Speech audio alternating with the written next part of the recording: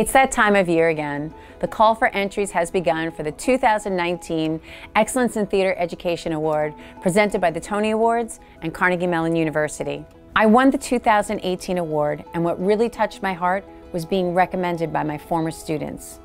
As an arts educator, you hope the lessons from the classroom, like confidence and freedom of expression, continue well past graduation.